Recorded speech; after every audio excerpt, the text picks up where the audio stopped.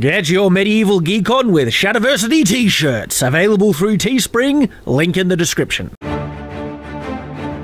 Shadiversity. Greetings, I'm Shad, and if you're familiar with my video content, you might have come across the times where I talk about the gambeson.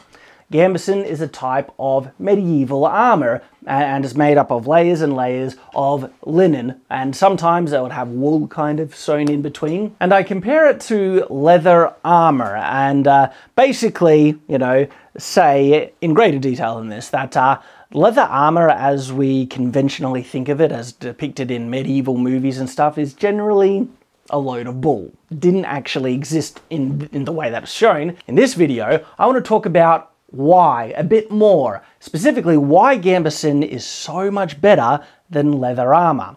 Because leather armor did exist in some cases.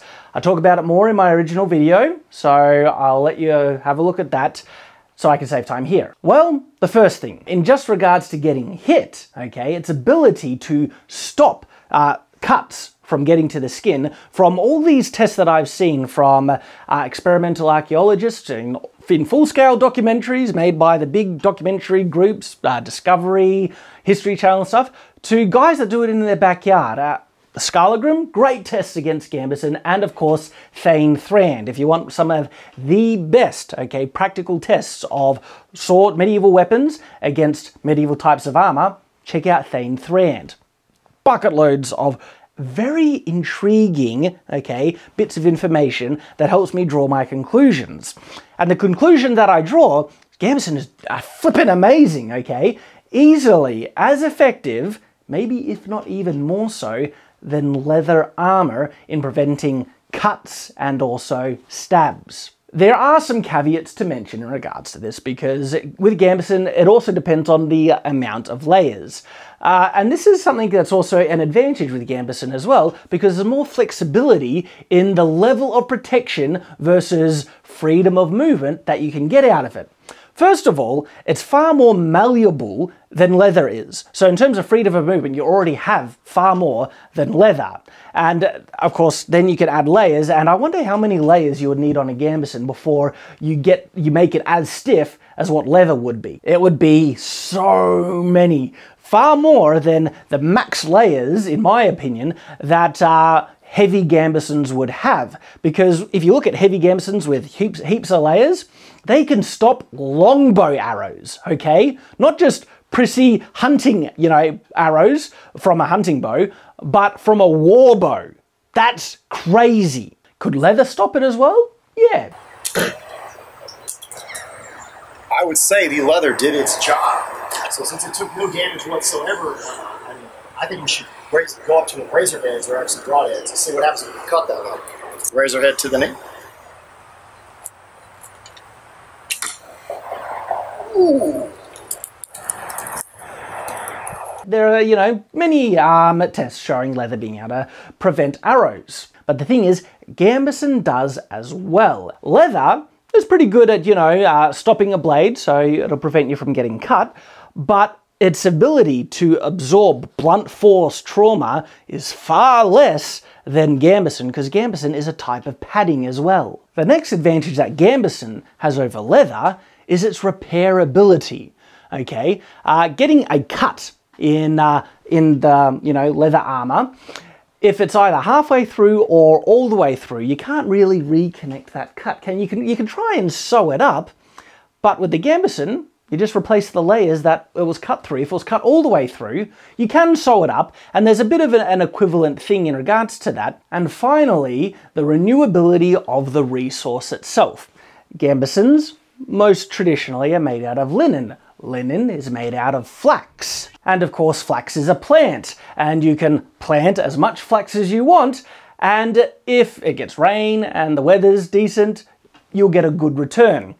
With cows, okay, that's a far more laborious task to try and raise a lot of cows, and raising a cow just for the purpose of its hide is a very wasteful thing, especially for the medieval period. Now, I'm not saying it wasn't done, but it's very, very wasteful to the point where only the richest of the rich would actually do that. You see, for the average peasant, the cow is a beast of burden. So it's very, very useful to plough your fields. And that's just the ox, okay? Let alone actual cows for their milk and things like that. And so killing, you know, bovine, whether it's an ox or you know, a cow, and I'm sure I'm messing up some of the terms, so thank you for correcting me, I know you will. But killing these animals just for their hide, extremely wasteful. And so you would have the problem with raising them, and they might die and stuff like that, because you've got to feed them as well, and through winter. And so that's where hay, you need to grow hay and store it. And it's funny, so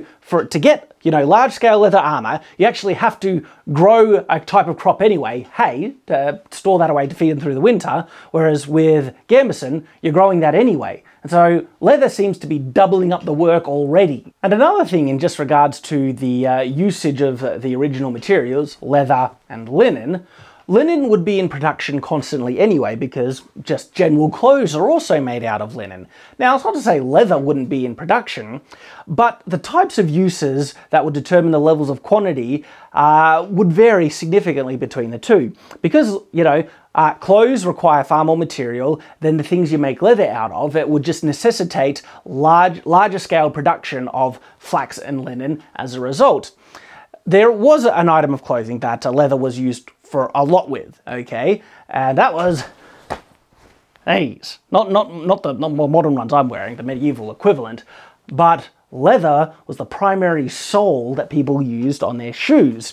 And they would wear out far quicker than people's clothes would. Your clothes would last several years, hopefully more years, especially in the medieval period, but your shoes, if it's just leather, my goodness, the soles on those would wear out. So why do you think the cobbler was such a prominent job back in the day, the guy that repaired shoes? Now, there's no way to determine directly that because the primary use of leather would be for shoes in the medieval period. But not only that, okay, you know, swords, scabbards as well, water skins and other things. Well, leather is a useful thing.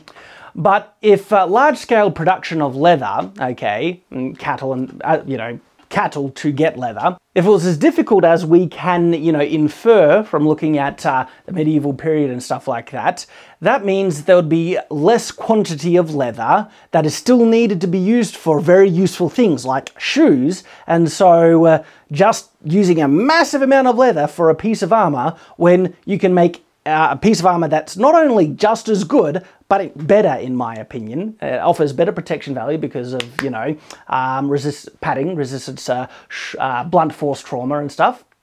Just as good as at resisting cuts and things. So, and it's also out of material that's readily available and constantly being produced, and can be produced in larger quantities than leather can be. It would be absolutely ridiculous to make a piece of armor out of leather in this context. And so these are the reasons why gambeson is so much better than leather armor.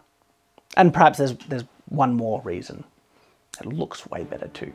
Look, yeah, I'm a bit biased, but I think gambesons look awesome, okay? Thanks for watching, guys. I hope to see you again. And until then, farewell.